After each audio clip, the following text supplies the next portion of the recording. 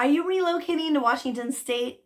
Many people are moving to Washington State for jobs or to be closer to family or for the weather. Yes, people actually do move here for the milder, cooler, cloudy weather. If I were moving to the Seattle Tacoma area, I would want to know a few things about the area first. So I thought I would share with you the things that I think are important so you're not surprised when you get here and you fit right in. Stick around until the end and I will tell you one of my favorite places to visit in the Puget Sound area. Just so you know who I am a native to Washington. I grew up in Renton and I have hung around the greater Seattle area my entire life. I love to travel other places, but I haven't found a better place to live. I have a house in Arizona, but I choose to keep it as a rental and live in Washington. I'm a real estate agent, so I can help you with your move here. Take down my number so you will have it when you are ready. Seattle and Tacoma and Bellevue are the most major cities on the west side of Washington. They all have vast differences. Check out this video for more. It is too much to go into here. There are lots of companies here that are hiring from out of state for the Seattle Tacoma area. Costco, Boeing, PACCAR, Microsoft, Google, Blue Origin, Starbucks. This is just a few of them. The air is typically very clean here. The rain flushes out most of the air pollution regularly. But with the rain comes moisture, and moisture produces molds and moss and many blossoms and blooms. So if you are prone to allergies, you might want to check this out to be sure that these items are not on your allergy list. We have trolls. Don't worry though, they are very safe.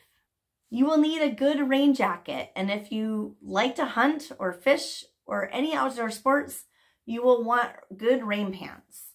We do things in the rain or shine here, and we rarely use umbrellas. Seattle has become a melting pot of people, all nationalities from all parts of the world and many different cultures. There are millions of people moving here each year, and it is becoming more rare to find someone who grew up here. There are more liberal areas and then much less liberal, a little redneck even. So depending on your preferences, you might want to research that or ask me. I'd be happy to help. There is traffic everywhere, and it seems like drivers are crazier and crazier these days, more than they used to be. Maybe just because I'm getting older. Everyone seems to be in a hurry and not paying attention, so be sure you allow enough time to get where you need to go and stay alert.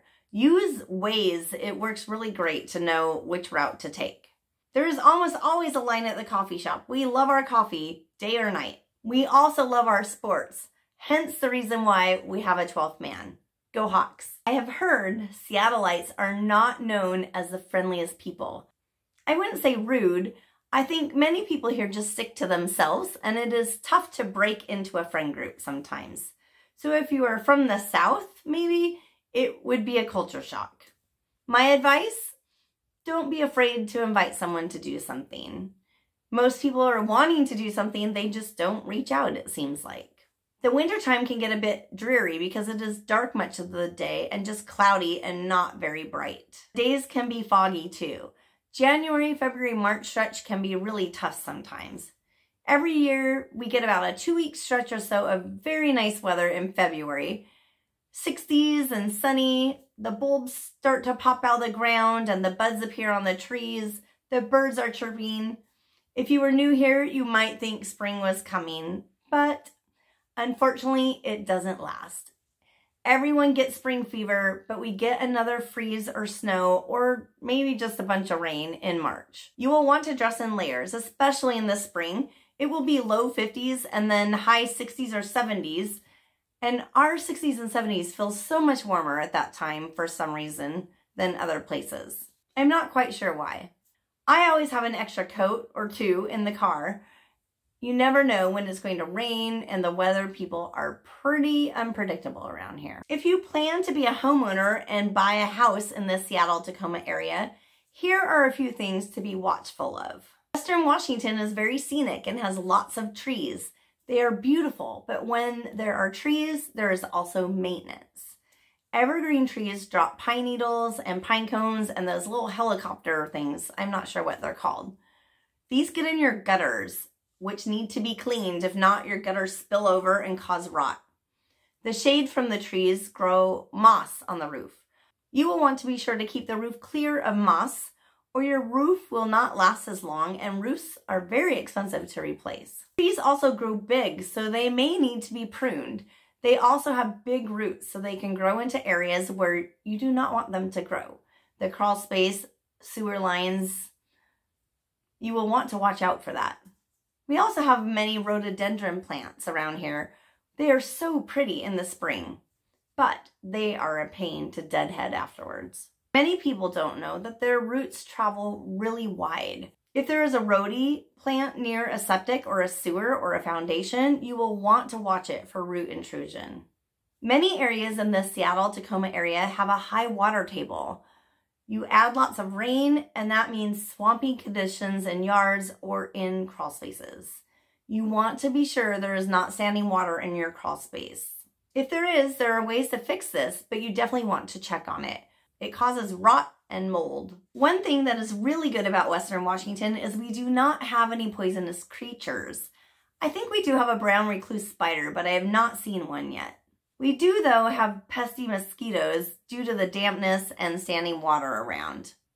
We have non-poisonous snakes and spiders, and we have other little bugs. I don't know them all. So now recently have stink bugs. It seems like they are new, and it seems like they are everywhere. Another pesky thing we have, if you are a homeowner, are moles. Moles are tricky to get rid of, and they ruin your yard. They cause dirt mounds everywhere, and they can get in your foundation. Another thing that I think is fairly unique is the Seattle area is huge recyclers. Most areas have recycling capabilities, but I think there are a great number of people in this area that actually feel really guilty sometimes if they throw away something that should be recycled. It is very green around here due to the moisture, except in the summer. Our summers have been much hotter these days. We have had much more consistent sun and more hotter days.